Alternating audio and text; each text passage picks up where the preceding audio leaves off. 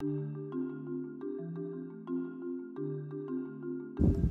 you set out for Ithaka, hope that your journey is a long one, full of adventure, full of discovery. Lystragonians, Cyclones, angry Poseidon! Don't be afraid of them. You will never find things like that on your way! As long as you keep your thoughts raised high, as long as a rare excitement stirs your spirit and your body.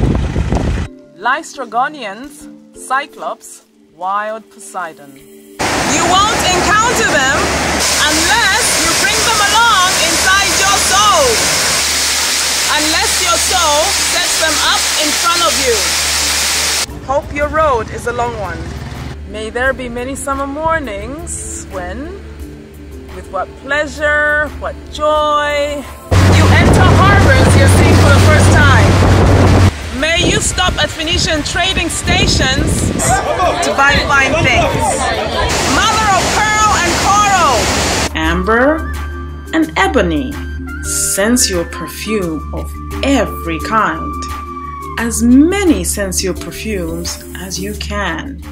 And may you visit many Egyptian cities to learn and go on learning from their scholars. Keep Ithaka always in your mind. Arriving there is what you're destined for. But don't hurry the journey at all. Better if it lasts for years. So you're old by the time you reach the island. Wealthy with all you've gained on the way. Not expecting Ithaka to make you rich. Ithaka gave you the marvelous journey. Without her, you wouldn't have set out.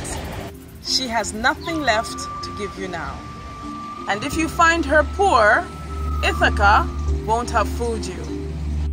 Wise as you will have become, so full of experience, you have understood by then what these Ithakas mean.